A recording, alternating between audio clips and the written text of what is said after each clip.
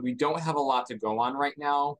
I will say I've seen a lot in my 18 years in animal welfare, and this has kind of topped the cake. It's a story you almost have to hear twice to believe is real.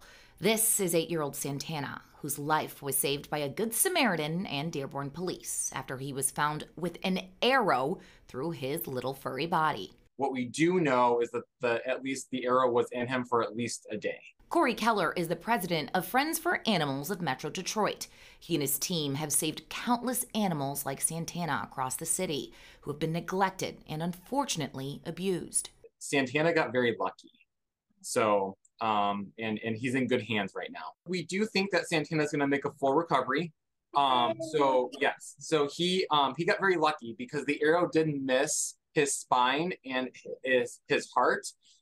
So they were able to pull it out. Even though we don't have much to go on, why is it important that we pursue cases like this when it comes to animal abuse, animal maltreatment? This is just simply not going to be tolerated. That there are laws that will prosecute cruelty and neglect in every state. Again, Dearborn police are actively looking for the person responsible for injuring Santana. The investigation, they say, is ongoing. Corey says he hopes, though, that person or those people will come forward and do the right thing. His sutures are supposed to come out today, so that's really great news. And he's just the most loving and vocal cat.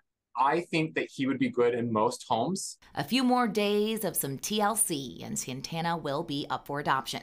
For details, head on over to metrodetroitanimals.org. Liz Lewin, Fox 2 News.